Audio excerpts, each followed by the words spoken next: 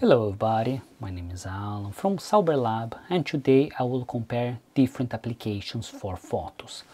Exactly, one of my previous videos I show how you can install PhotoPrism, other video I show how you can install Immich, and another video I show how you can use the Synology Photos. But why not connect all three applications and choose which one is the best?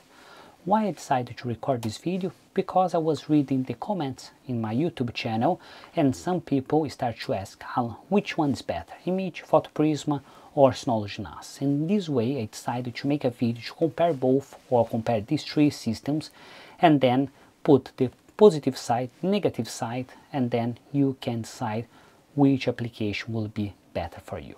So, if you like this idea and want to learn a little bit more about it, we're gonna show in this video, but first of all, don't forget to leave your like, consider subscribe for the channel if you're not subscribed, and let's understand a little bit more about it.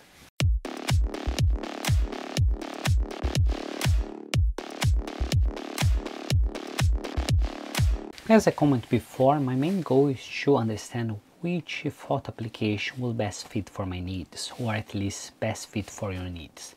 So in this way, I start to compare for these three options and see which ones that will be better. In order to understand which one that is better, we need to define what I want to achieve with those applications. So in this way, I decided to look a little bit online and I find this GitHub webpage, and in this GitHub webpage they give a little bit overview what information that's good and what's the different application that you have. You can see this GitHub page, and here, if you come here, they will give a list of different photo applications for manage your libraries and continue on. And here they will have a lot of different classification or different features that is important for different people. In my point of view, one thing that's really important for me is this automatic mobile upload. What it means? It means that you can upload all your pictures directly for your phone to the NAS, and in this way you make sure that if you are traveling, if you are anywhere and your phone get lost, you still be able to recover this data, you still be able to find those pictures and make sure that you can recover the phone, or you can buy a new one, but you cannot recover those data or those pictures that you took in a specific place. This reason that this option make a lot of sense.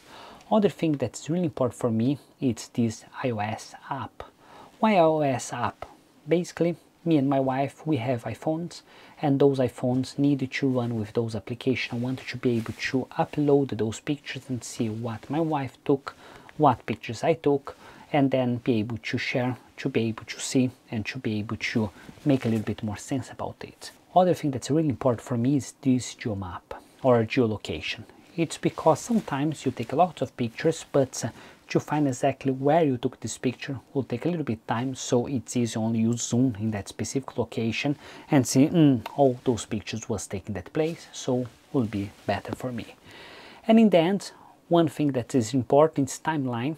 Most of the applications have timeline and face detection and face recognition. Why face detection recognition? Because I wanted to select all the pictures that have my face, so this application will help me to do it. So if I come here, you have a lot of different applications, but before we go to these applications, I will explain why I was looking for those kind of application. So in the past, how I used to do, I used to get all my pictures, put everything in my NAS, and that's archive it. The only problem that is really not good to be find it, because what I used to do, I take a picture and put the date that I took those pictures and archive it. What's the problem?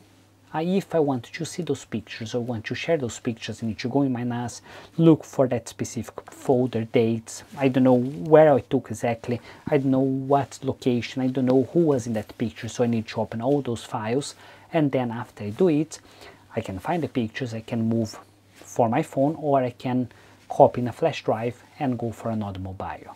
And then when I start to use Google Photos, this was sorted, was working really well, and Google Photos gave in that time the option for me to upload unlimited pictures with reduced resolution but unlimited pictures, and then I was using quite a lot, sharing pictures, have everything in one place, until they decided to start to charge it. I didn't want to spend monthly fee to have my pictures there, consider that I already had my NAS running in home.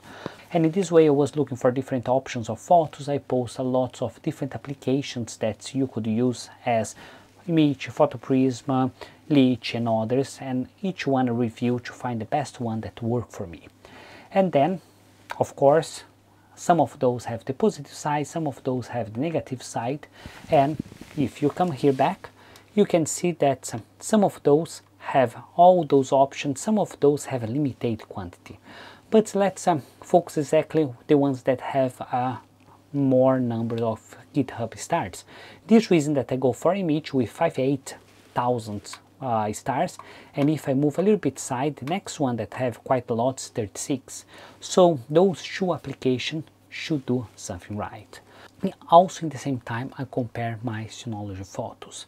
And then you're gonna ask, Alan, you don't have this one in the list. Yes, you don't have this one in this list and have a little bit more complication to use Synology Photos.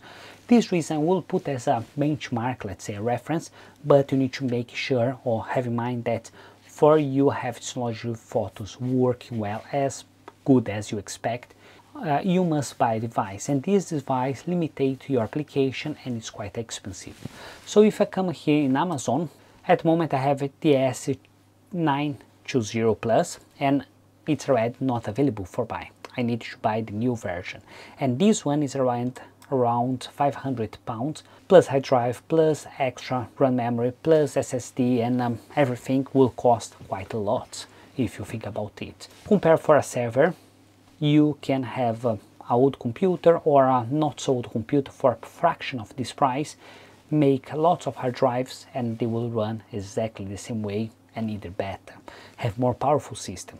Why I decided to go for Synology NAS? Because I want to buy a out-of-box application. I didn't want to stress that time because I was doing a lot of trials. I was trying to save money for electricity, and that's this reason that I decided to go for this option. And this reason that we're going to use as a benchmark. But remember, if you want to choose Synology Photos, you must buy the device.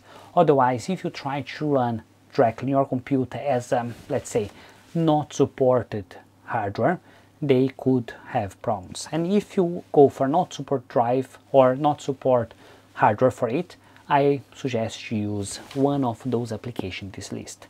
This reason that I will focus those, but I will use Synology Photos as a reference. Also, in my benchmark, I select to upload the same amount of pictures. If I come here, I have around 608 pictures, everything with different formats, with different informations, and all those was uploaded to my system. Some of those have live video, some of those it's just pictures, and also I have 360 videos, so we can compare all those different options.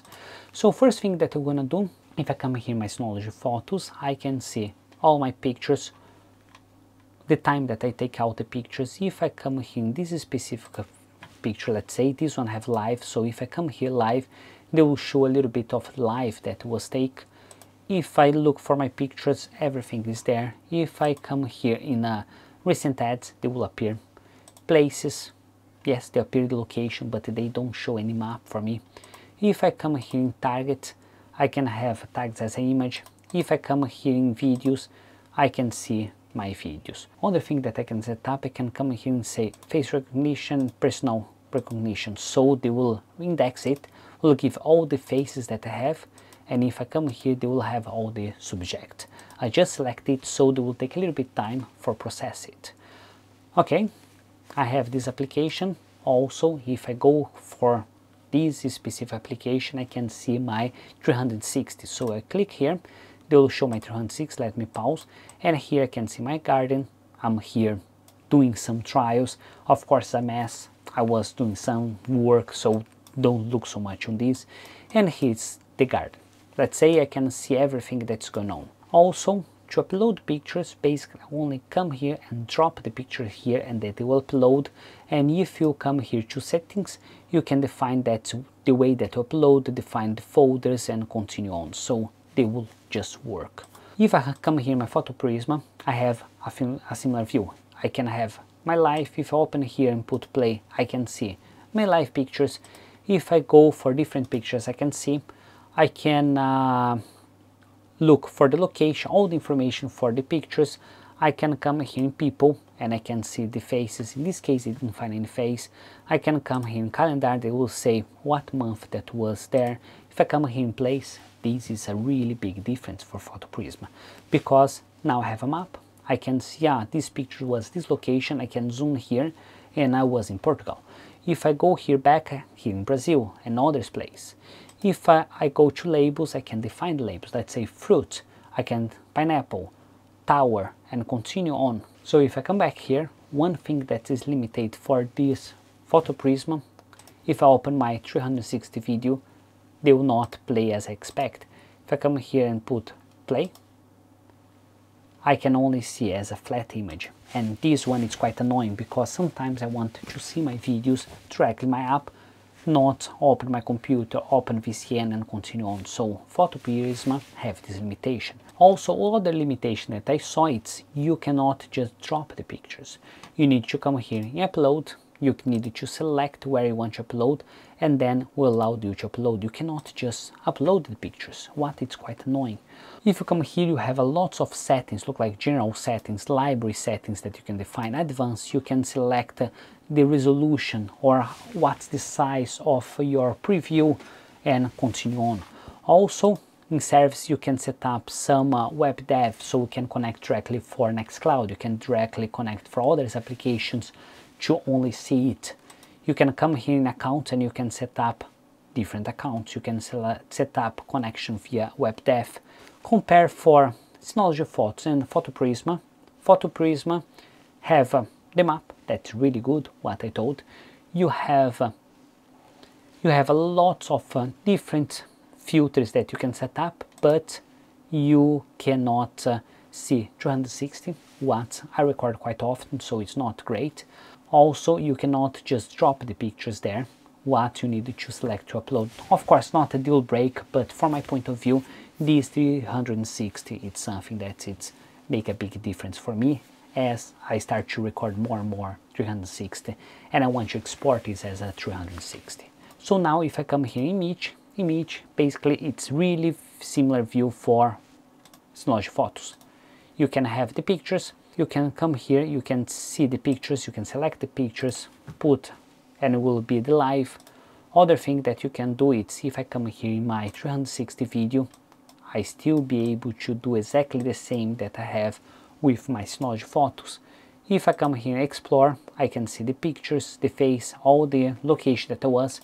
If I come here in map, I can see where I took the pictures exactly the same way that PhotoPrism give me, not the same way that Synology give.